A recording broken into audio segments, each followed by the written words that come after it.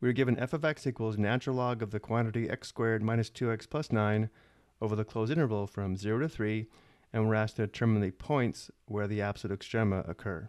The first step is to determine the critical points that are in the closed interval from 0 to 3. This will give us the possible locations of any relative extrema that may end up being an absolute maximum or an absolute minimum.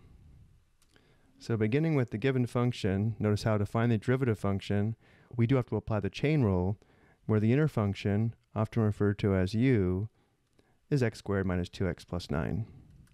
So f prime of x is equal to the derivative of natural log u with respect to x, which is 1 divided by u times u prime, or in our case, 1 divided by the quantity x squared minus 2x plus 9 times the derivative of x squared minus 2x plus 9, which is the quantity 2x minus 2, and therefore the derivative function is the quantity 2x minus 2 divided by the quantity x squared minus 2x plus 9. And now that we have the derivative function, the critical numbers will be where the first derivative is equal to 0 or undefined. The rational function is equal to 0 when the numerator is equal to 0 and the denominator is non-zero. To determine whether the derivative is equal to 0, we set the numerator of 2x minus 2 equal to 0 and solve. First step, add 2 to both sides, and then divide by 2. Simplifying, we have x equals 1. Now it's important here to check to make sure the critical number is in the closed interval, and notice how 1 is in the closed interval from 0 to 3. We also need to consider where the first derivative might be undefined, which would be where we have division by 0, or where x squared minus 2x plus 9 is equal to 0. However, if we take a look at the graph of y equals x squared minus 2x plus 9, we can see it does not intersect the x-axis, and therefore it doesn't have any real zeros, which means there are no real numbers for which the denominator will be equal to 0, or where the first derivative is undefined. So to find the points where we have absolute extrema, we need to evaluate the original function at the endpoints, since they're both closed, as well as the critical number. Which means we now need to determine f of 0, f of 1, and f of 3.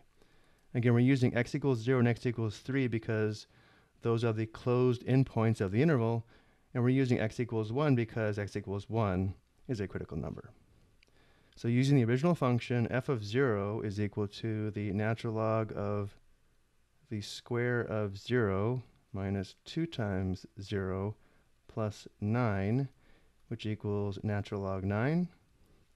F of 1 is equal to natural log of the quantity the square of 1 minus 2 times 1 plus 9, which is equal to natural log 8. And then finally we have f of 3, which is equal to the natural log of the square of 3 minus 2 times 3 plus 9, which is equal to the natural log of, we have 18 minus 6, the natural log of 12. From here, the greatest function value is the absolute maximum, which is natural log 12, and the least function value is the absolute minimum, which is natural log 8. So we can say the point where the absolute maximum occurs is the point 3 comma natural log 12. More specifically, the absolute maximum is natural log 12 at x equals 3. And the point where the absolute minimum occurs is the point 1 comma natural log 8. More specifically, the absolute minimum is natural log 8 at x equals 1. And let's verify this graphically. Here we have the graph of the given function over the closed interval from 0 to 3. Notice the highest point of all the points on the graph over the closed interval is the right endpoint, which is 3 comma natural log 12. Natural log 12 is approximately 2.485.